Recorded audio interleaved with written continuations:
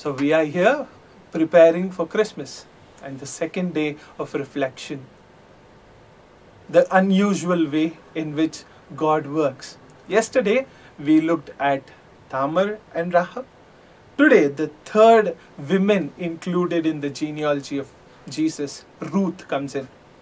We know a beautiful story of Ruth, a woman who was a Moabite, who was not the chosen one of God, who was not part of Israel at all.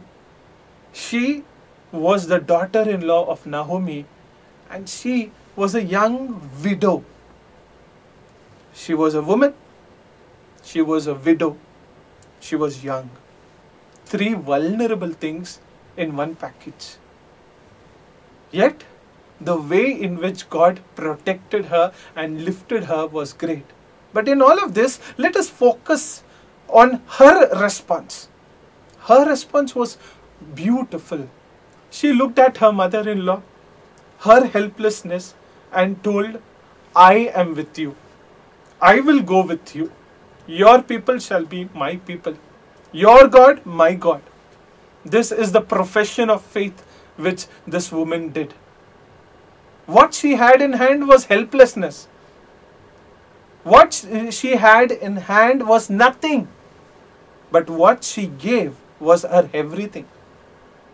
This is what the Lord wants. It is very easy to give excuses. I don't have money. What shall I give?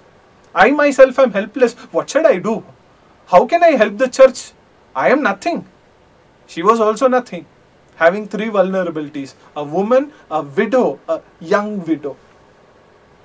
Having all these vulnerabilities, she said, I will go. Where to go? Do not know. Does she know the people? No.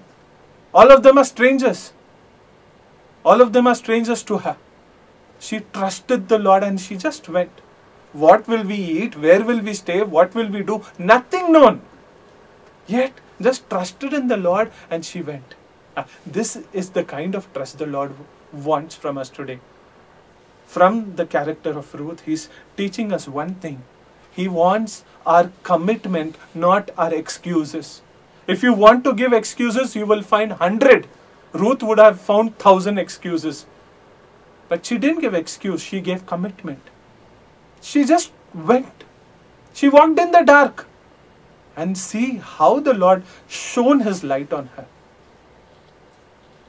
Nowadays, the relationship between the daughter-in-law and mother-in-law, because a daughter-in-law enters into the dark. Till now she was raised up in a different house. She enters into a new house. No, everyone is a stranger to her. She wakes up in the morning and finds herself among strangers. But you look the way Ruth was no longer a stranger to her mother-in-law. She was whole and soul, all in all for her. I will stand by you. I will walk with you. Wherever. Come, let's go. If such commitment is given by today's mother-in-laws and daughter-in-laws to each other, there will be no fights in the houses. There Jesus will be born. Or else, only disturbance will be born. Only fights will be born. Divorces will be born. You want all that? What you want? You want Jesus to be born? Then become like Ruth. Become like Naomi. Trust each other. Love each other. Give each other. Don't give excuses. No, she doesn't come from my background. My background is different. Her background is different. She doesn't understand me. I don't understand her. All that are excuses. God doesn't want your excuse. He wants your commitment. And this is what we are supposed to give Him. Are you ready to give God the commitment that He's asking you? Look at Ruth once again. Today, let us just reflect on this one character called Ruth, who was in the genealogy of Jesus, who was a Moabite outsider, but she entered inside because of her commitment, because of her love, her charity. She went, she worked in the field to fetch food for her mother-in-law. She was there. She did not take a back step from giving herself to the commitment which she made. It's very easy to make commitments sometimes. I will do, I do. But will you do? Are you doing is the question. She did. She kept it to the commitment. And then only God could work. No. God will be able to work if you keep to the commitment. It is very easy to make promises, but to keep by promises is difficult. And that is what we are here to do. You want Christ to be born in your house, in your heart? Then He wants you to keep to the commitment, to the promises that you made to Him. Do not give excuse.